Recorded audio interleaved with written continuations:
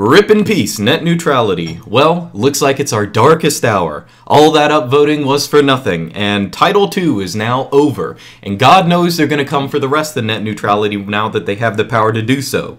So there's nothing really you can do, maybe not until the next election. I mean, given the totally unchecked power we give our unelected bureaucracy, there's a good chance of overturning this in the future. But for the next couple of years, we might as well pack in our bags, go home, and just sort of regroup, reorder, and think about what we're doing. But now that the excitement's over, now that everyone's not going to be paying attention to this as much, maybe you'd like to consider something a little different. Just a hypothetical. What if net neutrality is actually a really bad idea? I'm not saying that it might destroy the world, but what if it's something that's totally incompatible with how the internet is built, and it's totally destroyed the way that the internet is organized? Just a hypothetical. In fact, what if the only reason that people are so pro-net neutrality and have gotten so upset in the past couple months is just because they've been sensibly sort of deceived by different corporations whose interests are to do so? I'm not calling you a dummy or anything like that, but just think about it. Do you actually know why people oppose net neutrality? And I mean real reasons, not like, oh, they're just Comcast shills or something like that. Because you could just as easily revert that, because wouldn't that make you a shill of Google and Netflix and Facebook and eBay, Amazon, Reddit, Apple, all the other corporations which conveniently control all of the information flow on the internet? Wouldn't it be more plausible to say that you might have been deceived by them? Now, net neutrality is an extremely popular idea, pretty much among all Americans. But then again, there are a lot of dumb things that Americans happen to believe. That's not to endorse anything. So I'm just inviting you to consider it. So let's talk about net neutrality. What kind of things do people say about it that are totally off base? Oh, well, net neutrality, it lets us be equal. All sites are equal because of net neutrality. And the way you're supposed to understand that is to mean that, oh, YouTube, this big monolithic corporate site, that's equal to my LARPy anarcho-communist WordPress blog, or it's equal to my HTML Ancient Aliens Bible conspiracy site, or whatever. But that's not how it is at all. It's not that all sites are equal, it's that all bandwidth is equal. Okay, so to put it in perspective, let's say someone on your network wants to watch a whole season of Bob's Burgers, HD, all day. They're just going to binge watch it. Okay, that's going to be around, let's say, 30 gigabytes, okay, in bandwidth over all that time, over the period of the day, okay? Now, if you do the math, let's say your communist blog is 500 KB. That would be about 60,000 hits to your communist blog would be equal to, a full season of Bob's Burgers, okay?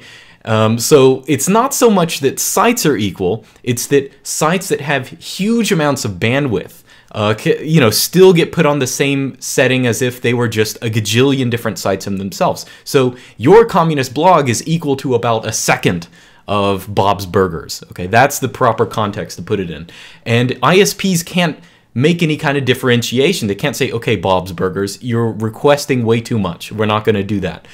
And the way you have to look at it this way, like so much of our network traffic is just stuff like this. Like in your network right now, there are a gajillion people streaming videos, watching porn, scrolling, in Facebook and Twitter and auto-loading all these videos and stuff like that. While you might be just looking at a website or something like that. And all of these services, Facebook and Twitter and Netflix, they're not built to economize on bandwidth. ISPs have to figure it out, but Netflix doesn't really have to worry about, okay, well, are we putting too much videos out there? Are we putting them out in the right codecs? They might care if it's actually buffering on the other side, but net neutrality protects them from having to actually economize on traffic because ISPs still have to treat them all equal. So even things like, so for example, Netflix doesn't really use a cache. So let's say you put a Christmas story on loop in one of your Christmas parties that's playing all day. Well, every time it plays, you're actually re-downloading it over and over again. It's totally unsustainable. And if you look at the actual statistics, streaming nowadays, this wasn't how it always was, but this is something very recent. Streaming is now something around 70% of all internet bandwidth at peak hours. So there's this huge amount that is just streaming. And the thing is, no ISP or anyone else can say to Netflix, okay, please encode your videos differently, use a different protocol, use something like BitTorrent, which, you know, is a little more diffuse, it's easier on a network, or at least pay money for all, you know, the 70% of the bandwidth that you're, you know, taking up from networks. But the thing is, because of net neutrality, they've never been able to do that. They can't do that. Networks have to slow down because of all of this traffic, which means your internet's slow until your ISP starts actually investing in a bunch of capital investment to build more networking supplies. So that, of course, costs money. And where does that money come from? It doesn't come from Netflix. In fact, it doesn't even come from Netflix users. It comes from every internet user equally, because ISPs are not allowed to discriminate and say, oh, well, this service is taking up more, they have to pay, or anything like that. So the thing you have to remember is right now you are paying for premium Netflix. A lot of your internet bill right now is to pay for Netflix. It's to pay for Spotify, for Facebook, all these things that you may or may not use. Maybe you do use Netflix and you're not really pissed about that.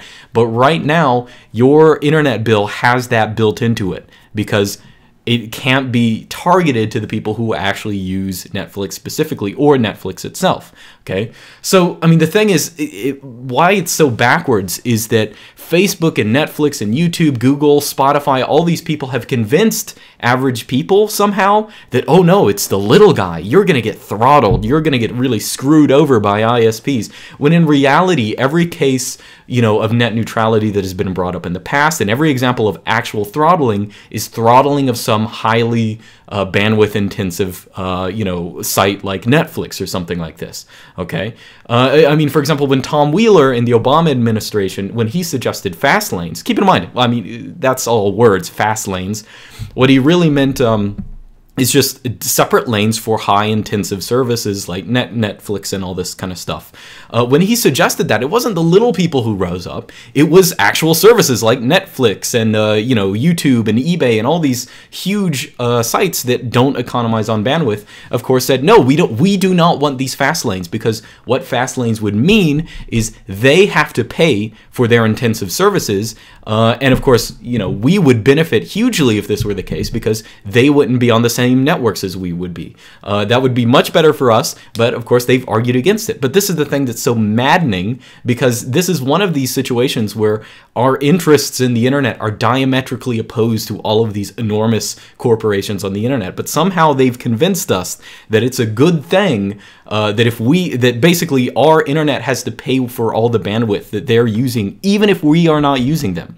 And the thing is, I'm not so much mad at Netflix or any of these sites. I mean, whatever, it's all fine. But the point is, net neutrality put in place a series of incentives that made it so people didn't have to worry about what they were actually putting onto a network. And so it basically gives Netflix free reign, I mean, not just Netflix, but all of these companies, free reign to pretty much organize, build their sites up, build the way that they get information, to get data from one place to another in a pretty clumsy and frankly antisocial way, because they are making things slower and more expensive for everyone else.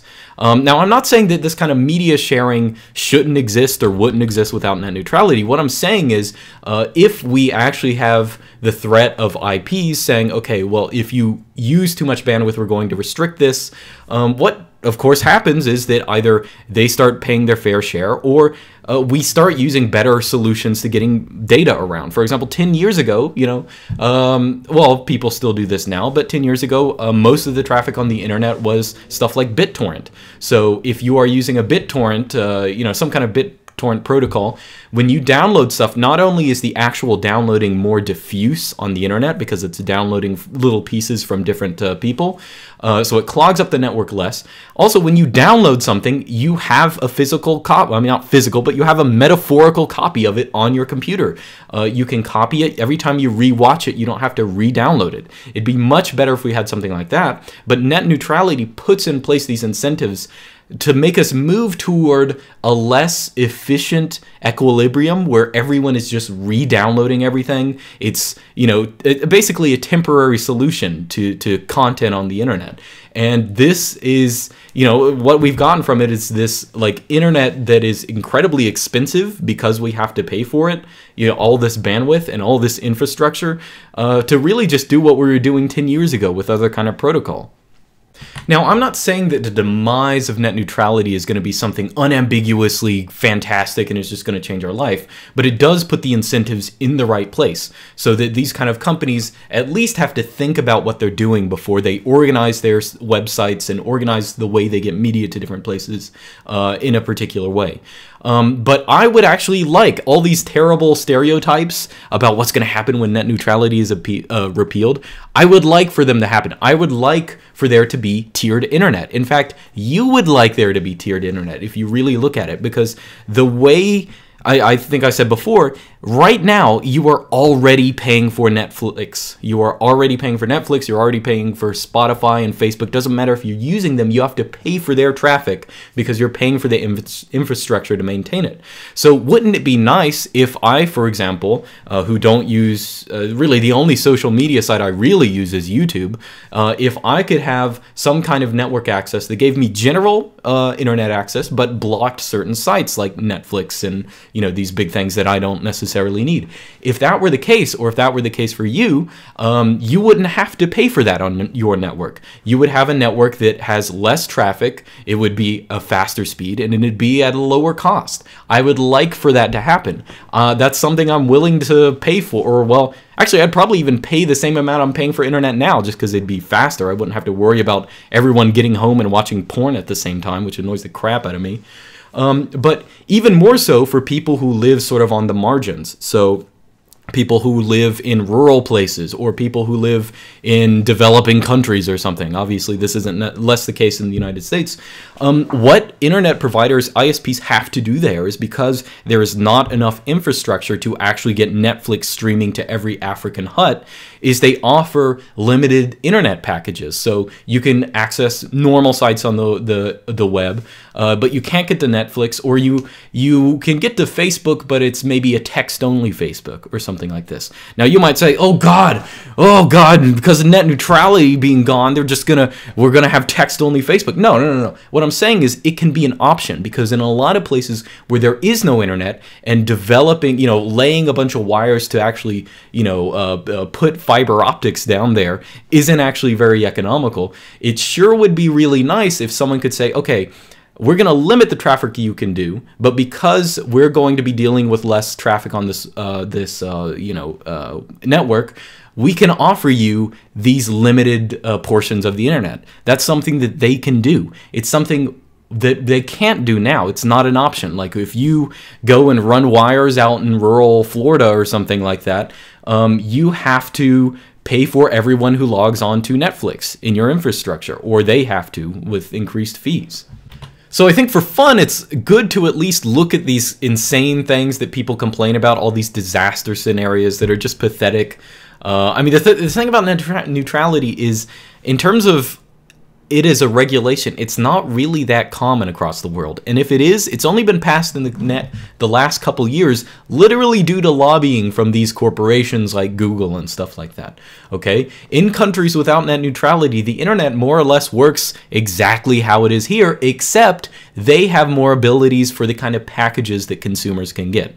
Okay, so take this picture. It's been shared a lot. I see people sharing this, you know, saying, oh God, the world's going to end. Look at these. You have different packages for different stuff. This is from Vodafone in New Zealand. Now, the thing you need to realize is, as the name suggests, Vodafone, it is actually a phone service. But if you actually look at the prices and think about it for a couple seconds, this is actually an incredibly good deal. Now, I looked up Vodafone's plans just for fun, and it ends up that, you know, for around a month of service, you can get a yearly contract, but for around a month in that's about $8.33 in New Zealand dollars. Now, that's about $5.80 a month, you know, for basic cell phone data plan, and that's 22 gigabytes per month for less than $6 in US dollars. Now you can also, in addition to that, get one of these packages that allows infinite streaming of music or Netflix or something like that. So let's say you want the video package. Let's say you want to get